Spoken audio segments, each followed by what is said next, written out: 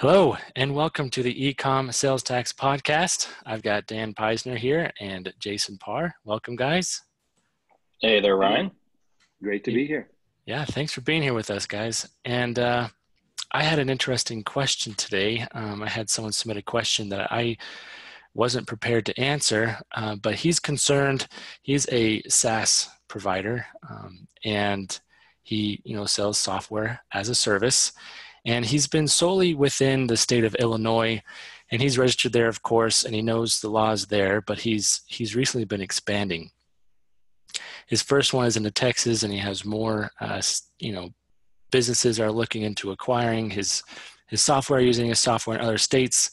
And, before he commits to these contracts, he wants to know kind of what the rules are when it comes to sales tax in these different states. And I was hoping you guys be able to enlighten me and other people that have a similar issue.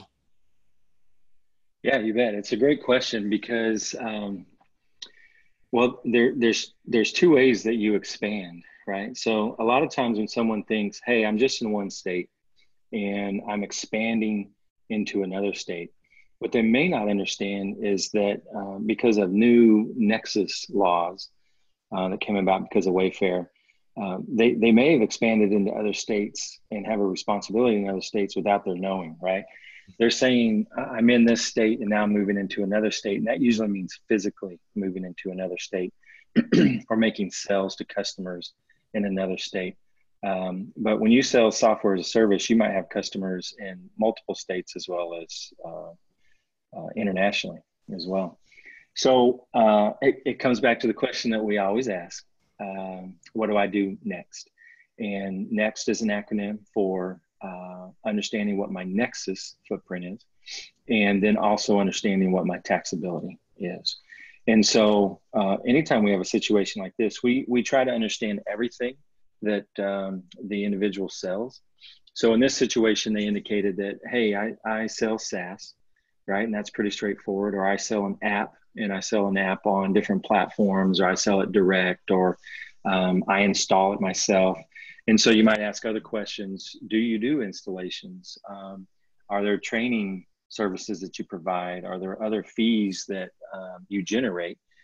Or do you just provide SaaS? And so when it comes down to what is my nexus and what is my taxability, it's important to know all of the things that you sell.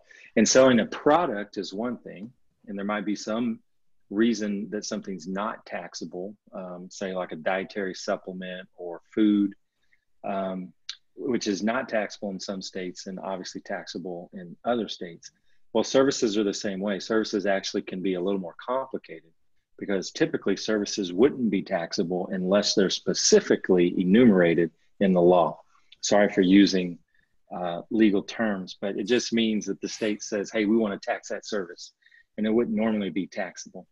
But then those services that are deemed taxable might be exempt or non-taxable for other purposes in a given state. So I don't want to complicate it too much, but in relation specifically to software as a service, since that's the focus of the question, I would just turn it over to Dan to tell us a little bit about software, not a huge history, but a little bit about traditional software versus software as a service and how the states have handled this situation from a taxability standpoint. Thank you, Jason. When we think about software traditionally, we think about first what originally came on those very large floppy disks, then on slightly smaller floppy disks, then on CDs, DVDs, and now even downloaded electronically. And when the states wrote a lot of their laws on software, it still came on those traditional disks. And now where the states are just starting to catch up to the electronically downloaded software in some instances, we've got this new idea of software as a service where the software is run on a separate, it's hosted on a server, and you log on to the software remotely and run what you need to run. When you think about nowadays about Salesforce and it's in similar software, then that's really software as a service. And the states, as the states try to figure out, or are looking at that and try to figure out how to fit it into their traditional taxing matrix. Some of the states have specifically passed laws that says that it's taxable, and others, rather than doing that, have tried to find creative ways to reinterpret their existing laws in order to find a way to say that software as a service is taxable. For example, Ryan mentioned Texas. Texas actually has a service called data processing that they passed back in the, I believe, late 80s that basically said anything with data input, data processing, data manipulation. It made a big catch-all, and the Texas comptroller decided software as a service fits in there. And to make the taxability picture all the more cloudy, Texas gives you a 20% discount on it and says that 80% of that price for software as a service is taxable. Arizona took a little bit of a different approach. They didn't say that it's a service. They actually said that you're renting that computer, and they classify it under the rental category as taxable. So you're not retailing, you're not offering a service, you're renting the computer or you're renting access to the computer that runs the software. It's a very unique way of looking at it. But as I said, they're trying to fit this service into their existing matrix and find a way to tax it. Whereas in comparison to that, California, traditionally one of the biggest when you think of big tax, you think of California. They don't tax SaaS at all. So it's a little bit of a patchwork, and you really do when you're going into getting customers in a new state, you really do need to look at as you gain nexus and exposure, you need to look at the individual taxability, look at what that state taxes, and look at what rate it taxes it, and then even be careful as to that.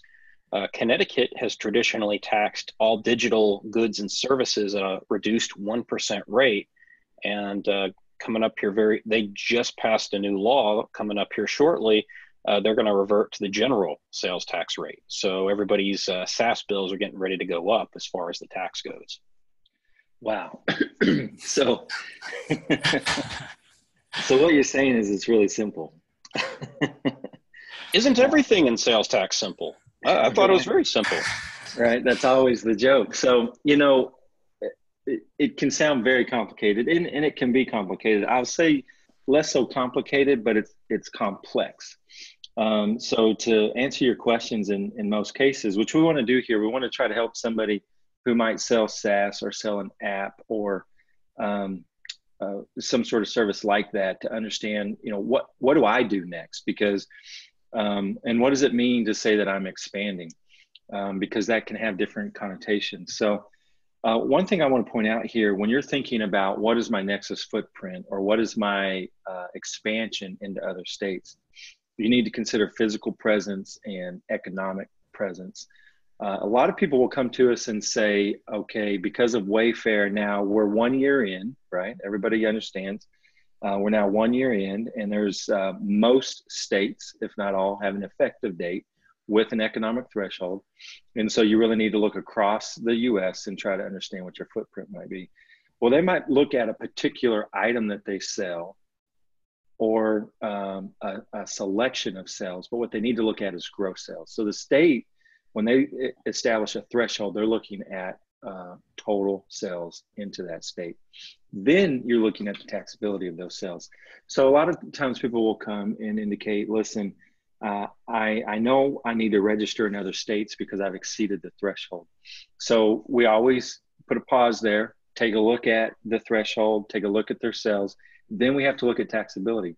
So in the case of software as a service, we would provide you all of the information that you need to know where what you sell is taxable, at what rate it should be taxed. And then obviously we can help you set up your platform or your ERP system to manage that properly so that you're collecting at the right rates or at the right base. As Dan indicated, it could be that the base that you tax is discounted, like in Texas at 20%, or the tax rate that you impose on what you sell is at a reduced rate from what the general rate might be. And so that needs to be set up correctly in the system. So in that regard, people come, they feel like I've exceeded the threshold, and then they reveal, hey, listen, here's another aspect of what I do. I sell software as a service, but I also provide installations, and I also provide training. And I either do that in-house, or I do that online, or some other format in which I might not enter the state, but it's possible that they do.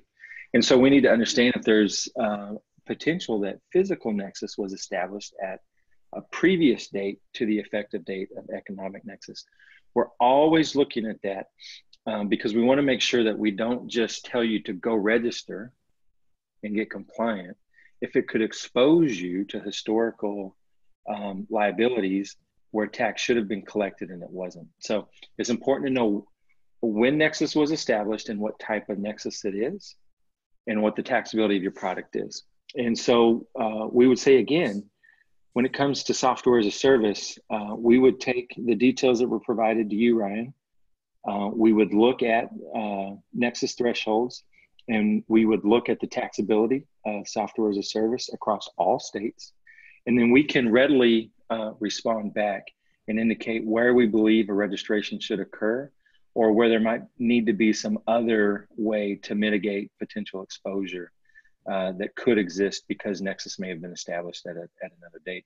But we can give you some peace of mind by going through the process of identifying your nexus, establishing what the taxability is, understanding what your responsibilities might be, and then you can move forward with confidence. And so we'd ask you to continue to reach out, ask us questions, and we'd be happy to walk through this with you.